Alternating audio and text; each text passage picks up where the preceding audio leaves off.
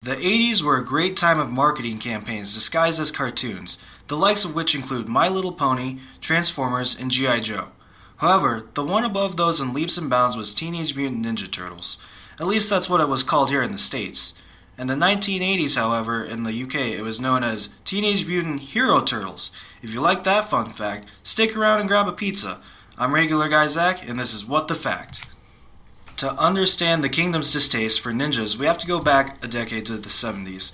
Bruce Lee's first and only Hollywood production, Enter the Dragon, is released in theaters. In the same year, 1973, the BBFC, or the British Board of Film Classification, took a look at Lee's movie and deemed it too violent. They went through the film, cutting and editing it to tone down the violence. The most substantial violence to this story left intact was Bruce Lee's nunchuck fights. Now I'm sure you're wondering why this mattered so much. Well, popularity for martial arts films grew in Britain. You know what else became popular in Britain? The gangs now running around with martial arts weapons starting brawls. This caused the public to question whether or not these martial arts films were to blame. Go forward a bit, say 1975, and the BBFC decides to ban the depiction of nunchucks in their media. This ban also extended to shuriken, aka ninja stars. The reason for this was to discourage the use of such weapons by gangs. With that out of the way, the explanation for the name change of the genetically modified reptiles makes more sense. It was a way to distance the show from the gang violence and not promote the martial arts weapons and the ninja motive. This led to the bizarre need for Michelangelo's nunchucks in all scenes with him using them to be censored. The fantastic and well thought out plan left Mikey high and dry. The irony of it was that he was the only one censored.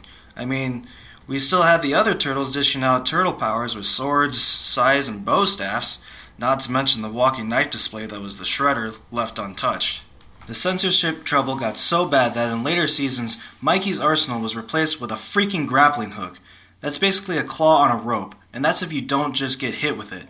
This tirade of censoring also bled into the live-action movies coming out around the time, with Michelangelo's radical sausage chucks and Secret of the Ooze being removed due to the similarity to actual nunchucks. Then in 1991, a small glimmer of hope shines through. The BBFC starts making exceptions to the rule in cases of comedic reference or quick usage. Even with this though, nunchucks were hardly seen. The reference point for this is the mess of a live-action show, Teenage Mutant Ninja Turtles, The Next Mutation. It had Mikey using tonfa instead of his standard weapons of choice.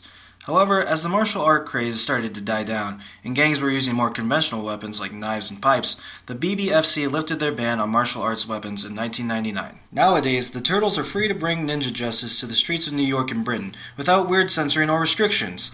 I'm regular Guy Zac. Don't forget to like, subscribe, and share if you would like to. If you have any suggestions, leave them in the comments below. And this has been What the Fact.